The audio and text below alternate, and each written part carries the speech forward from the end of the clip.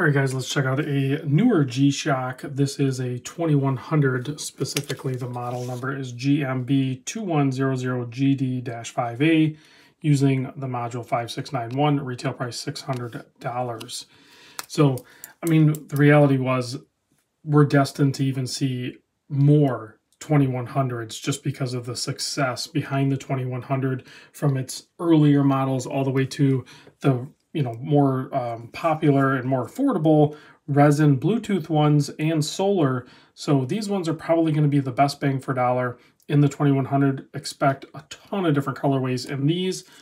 I suspect we'll see more metal versions as well. I think there was, 3 released there originally. This one is the one that I selected through Mimo's. I'll put a link to Mimo's website down below with a code that you're going to want to try to use to unlock whatever discount you may get for it. But it'll be a better deal and free shipping.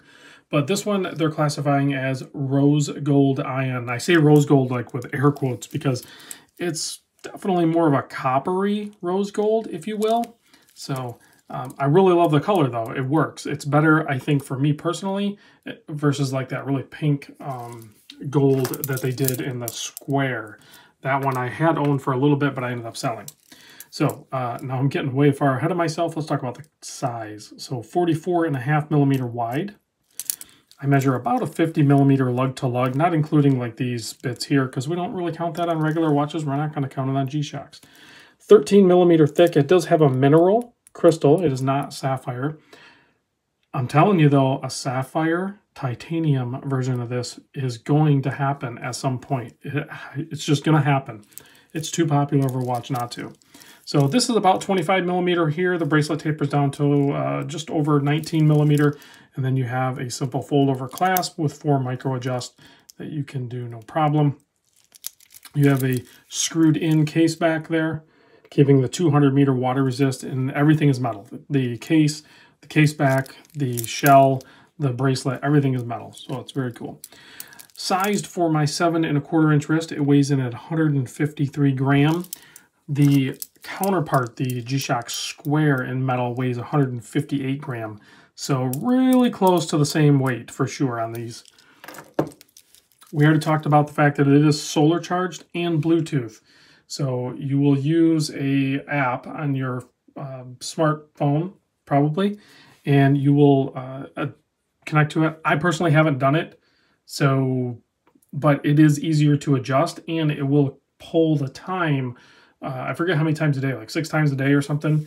It'll pull the time from your smartphone. So the accuracy of this watch is like phenomenal if you connect it via Bluetooth. Now, if you don't connect it via Bluetooth, it's basically just going to run off the quartz module, and it's still going to be really accurate because it is a quartz movement. This particular one has the negative LCD display there. A lot of people prefer the positive one. Here's a look at the positive one. You can see it's more legible. But with this one, with this color tone and everything, I think the darked out screen works good. This little pointer over here is pointing towards medium, okay? HML. So that is your power reserve level.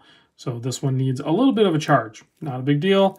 Just throw it up on the windowsill or in your car windshield area or something like that, and it'll charge right up. Now, if you hit the mode button here, you can go to world time. I believe that's stopwatch, countdown timer, alarms, and then back to your time. And that's all displayed here. I've shown that many times. It's a pretty intuitive module. I said you never had to connect it to Bluetooth. You can adjust this with the adjust button. You just hold that down and you cycle through the modes. You can adjust the year, the day, and the time. So you can use it totally disconnected, off the grid, and just use it as a regular watch, which is typically how I'm going to use these. I don't even have my G-Shock Square, which I wear way more often than this, tied to the Bluetooth, but it is going to make it a more accurate watch. So that is something to consider. All right, let's pop this on wrist real quick, and I will show you the illumination. In case you were wondering, I was wearing a new release Aurora from Zelos. Very fun titanium watch. So here it is on my 7¼ wrist. I am losing my summer tan. It is getting into the fall season. So I kind of have that Caucasian red look going on, so it maybe doesn't work that great. I think it would look better if I had more of a summer tan. But overall, I think the copper tone of it is just going to work well anyway for me. And I really enjoy having an analog metal G-Shock, still on the affordable side of things versus like a MTG or an MRG or something like that. Here it is next to the Bling Master, aka the gold square. You can see it's going to present a little bit larger because it does have to have more real estate for the analog hour and minute hand. But still, you can tell they're in the same family. Let's kill the lights. We can check the illumination. There will be some lume on this, you can see, on the hour and minute, and then around the chapter there. So that is actually really cool. We're getting a step in the right direction. You have a backlight on the LCD, and then of course you have a really bright LED to light up the whole panel. So you should be able to tell the time in the dark. Not a big deal. All right, thanks for watching, guys. See you on the next video.